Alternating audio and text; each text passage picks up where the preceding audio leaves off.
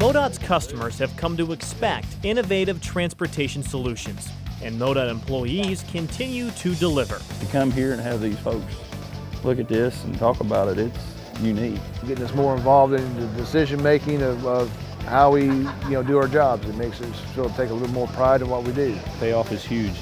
If we take an idea and it actually turns into something that works, the benefits are endless throughout the entire state. It's nice to work for an organization that allows you to so-called think outside of the box.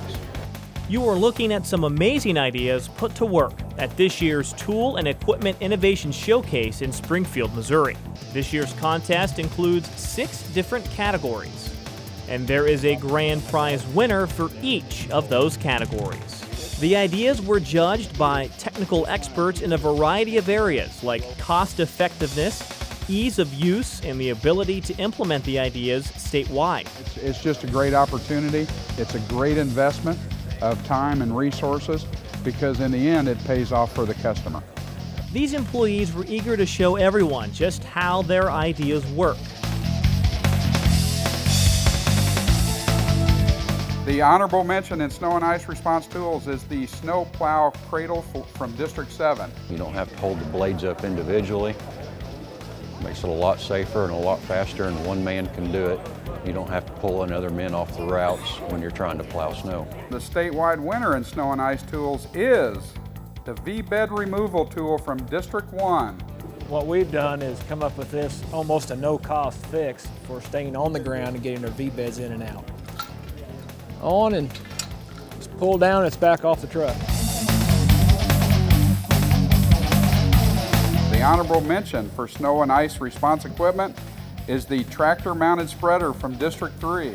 We typically use the tractor for mowing and lading driveways and such, and now we can use it for snow removal also. And the statewide winner in snow and ice response equipment is the plow lift chain bracket from District 2. When it pulls, it's pulling on both sides, inner and outer, the back side.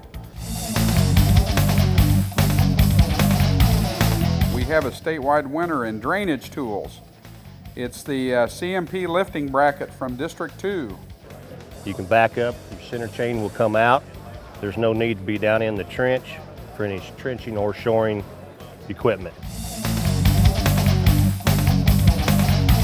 Drainage equipment, we have an honorable mention, and it's the loader ditching bucket from District 6. So we decided that we've got this, let's retrofit it to fit our loader that we have on hand every day. That way, if we have an issue that comes up, we're ready to respond.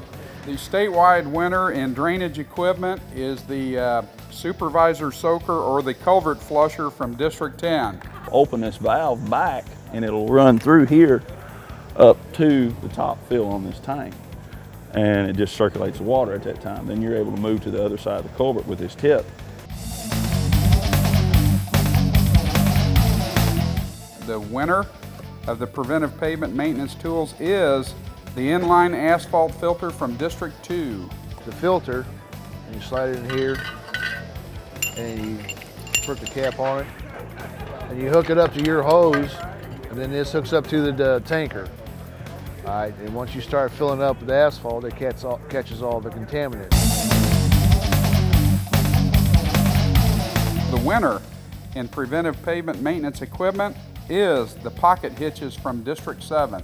What we have done is we've made this to where the application is versatile.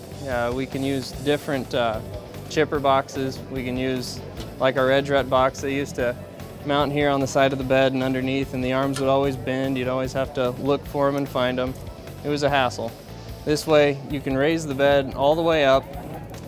You don't have to worry about your chipper box or your edge rut box being off level. And then when you're done with that, you can take them out. What we've done, these different hitches, all of these can be taken on or put on and taken off in less than 4 minutes. Whereas in the past, this would take a long time if you could find the things to do it. The award for Best in Show goes to, don't sit down, pocket hitches from District 7. Plans for next year's showcase have already begun. We look forward to seeing what kind of new and cost-effective ideas everybody can come up with next year and improve the way we do business.